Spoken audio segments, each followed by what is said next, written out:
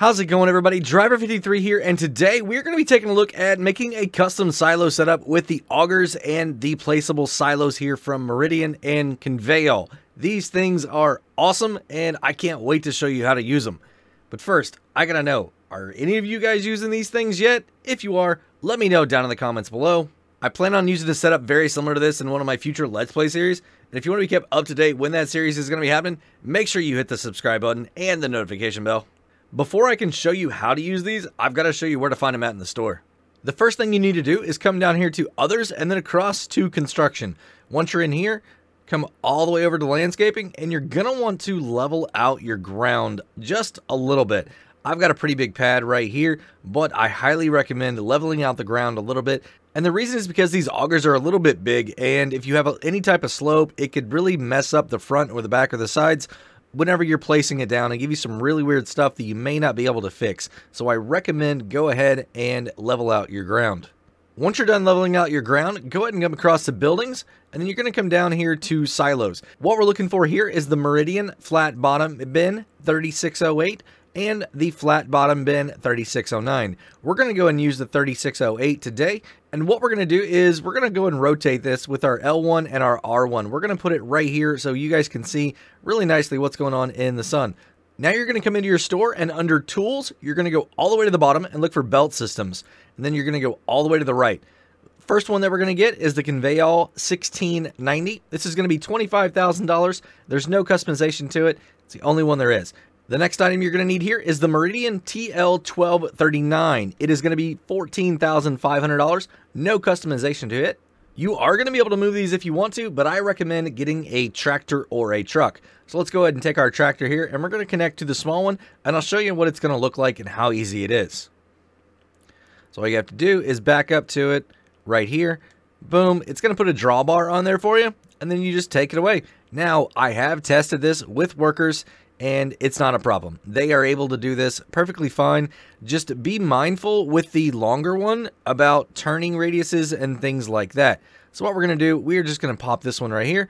Let's go pick up the other one. Here we are with the 1690, and you can see it is also going to give you a drawbar. And like I said, be careful of that turn radius because the end of the auger sticks out quite a bit. What I'm actually going to do on this one is turn it around here the other direction. Now that we've got our auger close, we need to put it in its final position. So you have to come over here, and you're actually going to get inside of it. You're going to turn it on just like any normal vehicle. Now, the way that you pop into this, it's a little bit backwards to me. It's pretty easy to get used to. So you're going to drive forward this way and backwards this way. So what I'm doing here is I'm just moving it so it's directly underneath the output of the silo itself.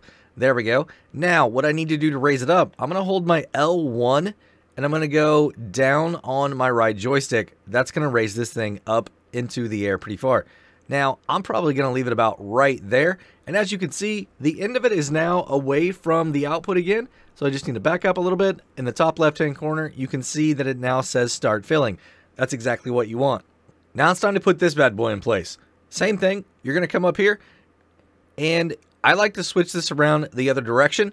You need to turn it on, and remember that backwards and forwards are reversed whenever you're looking like this. The reason I like to do this is because I like to be able to see exactly where it's going up at the top. Now, I know that I'm not going to be able to get this up there, so I need to extend it. Same thing, L1, and I'm going to push down on the joystick. So that's getting me pretty close. We're going to go ahead and move this thing into place now, and I like to look at it just like this. It looks like I need to go up just a little bit more. There we go. Now, you don't have to be exactly over the top of it. You can be off just a little bit, but we're going to go ahead and put that right there. Well, that's pretty good. I'm going to go ahead and hold L1 again, and this time I'm going to move left with my right joystick, and what that's doing is moving the bottom boom around for me. Now, let me grab some trailers and show you how to fill this silo up. If you've got a side dump trailer like this one, all you need to do is just get pretty close to it. There you go. It's a little finicky with this, and then you're going to be able to overload just like that. Now, the animation is going to show it dumping out onto the ground, but it is all going to go into the silo. So let me run up here, and I will show you exactly what that looks like. As you can see, it's going in perfectly fine. Now, once again, that does not have to be centered over that. It can be out here just a little bit, and it's still going to register and be perfectly fine. If you're using a trailer with a rear dump, all you need to do is come around like this, and you're going to back up to it and just get pretty close. And right there. So we're going to overload. And once again, the animation is going to show maybe that it's going to go on the ground, but it's going to be going into the input there for you. Now, if you're using a belly dump trailer, what you need to do is come up pretty close to it right here. And then we're going to stop, right about there. Because remember, this arm is going to move around for you. And if you're lucky enough, you can get both of them at one go. But we're just going to do one at a time right here. You need to get out. You're going to come around over here. You're going to hop back into it. And then remember how we moved the lower arm before? Well, we're going to do the same thing again. We're going to do this. Boom. Right there into place. Come over here. Hop back in our truck. Sometimes you do have to move around just a little bit to be able to get it, but I recommend putting some lines or marks or like a roadway, something like that, around your silo. That way you know exactly where you're going to pull up every single time, and then you're good to go. All you got to do, overload it, and you're good. Once that one is done, you're going to switch to the back side or the front, whichever one you started with, and you're going to pull forward, and there you go, and you're going to empty that one too. I do not recommend running these over because it is going to move your placement up at the top. But now that we've got everything loaded in, what do we do whenever we want to get it out? Well, all you got to do is pull underneath this one right here, the output auger. There you go. Start filling. You're going to hit L, and we got some corn in here. Let's go ahead and fill it up.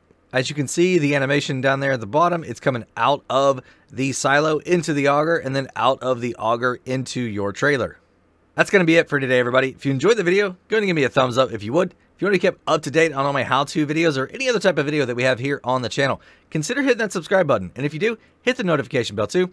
Also, don't forget about Driver's Crew, where members of the channel get special perks during our live streams and even a special live stream just for members at least once a month. Have a great day, night, evening, everybody. Until next time, this is Driver 53 signing off.